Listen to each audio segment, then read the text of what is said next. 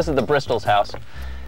They asked me if I could stop by and talk about a monitored home security system.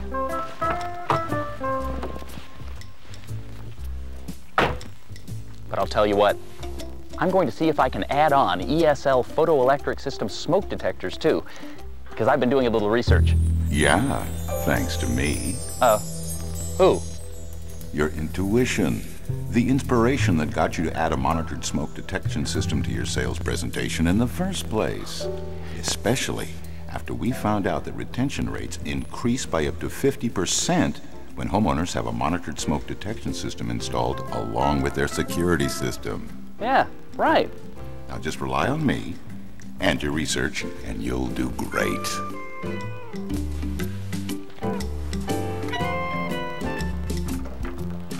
Hi, I'm Bill Collins. So you called about a home security system? Oh, hi. Come on in. Which means that the monitoring center will be automatically notified. And then they call the police after they verify there's a need. But let me ask you this. Did you know that your home is 10 times more likely to have a fire than to be burglarized? Really? Yeah, that's the national average. So if you don't mind, I'd like to talk to you for a few minutes about why it makes sense to add a monitored smoke detector system to the security system that you're going to install. Our photoelectric smoke detector system immediately calls for help when smoke is detected, so you can be sure of a quick response, even when you're not home. And I'll bet you'd like to have that kind of protection for your home and your family. Sure, but we've already got smoke detectors all over the house. I love this part. This is where that research about the two types of detectors is going to come in very handy. I knew that. Why don't we go take a look at these smoke detectors that you already have right now? Oh, sure. We've got one right in the hall. It's right up here. Okay, you've got ionization smoke alarms. What's wrong with that? Oh, nothing as far as they go. Ionization detectors are fine for detecting flaming fires, and our company sells those as well. But we recommend a different kind for homes, the photoelectric kind. That's because most home fires begin as smoldering fires due to the kinds of materials normally found in homes, like furniture, carpets, and mattresses. And those are exactly the kinds of home fires that photoelectric smoke detectors have been designed to detect. In fact, according to a National Fire Protection Association journal article, photoelectrics responded more than an hour before an ionization device in the presence of a smoldering fire. The difference in those response times to smoldering fires is very important. And the National Center of Health Statistics points out that 72% of all fire deaths occur from smoke inhalation, not the fire itself.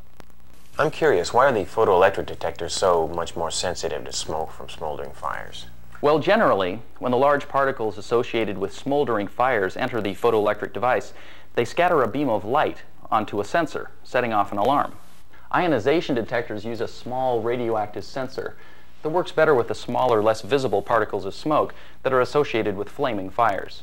And remember, a monitored smoke detector system sounds an alarm that can be heard throughout the house, increasing the chances that you'll be alerted to a fire no matter where it might start.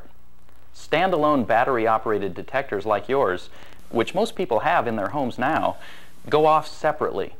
So you might not know about a fire until after it's spread.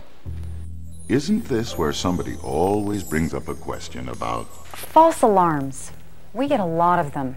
In fact, I've had to take the batteries out of a couple of these detectors just to keep them from going off all the time. Well, that's another good reason to use a professionally installed detector. Photoelectric detectors are much less susceptible to cooking fumes and humidity and other false alarm sources. Placement is important for preventing false alarms, too, and for ensuring that you're getting the best possible protection. Well, okay, that's fine, but how much is that going to cost?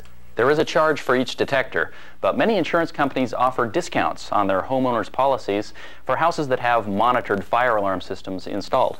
Okay, so then what do you think would be right for us? Well, the National Fire Alarm Code recommends that for all new homes, smoke detectors be placed inside each bedroom and outside each sleeping area in the vicinity of each bedroom and on each additional story of the house, including basements. Are there other options? Yes, as a minimum for existing homes, the code recommends a detector on each floor, while making sure at least one is outside the sleeping area. At the very least, you could install one monitored photoelectric detector to supplement your existing devices, but local ordinances may require more. So there's really a wide range of choices depending on how much protection you feel you want.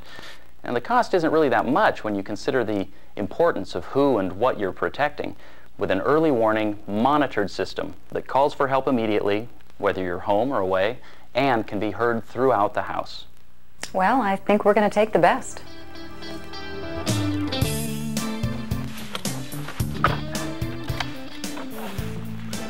Well, good job. Even if we do say so ourselves. Hey, couldn't have done it without you.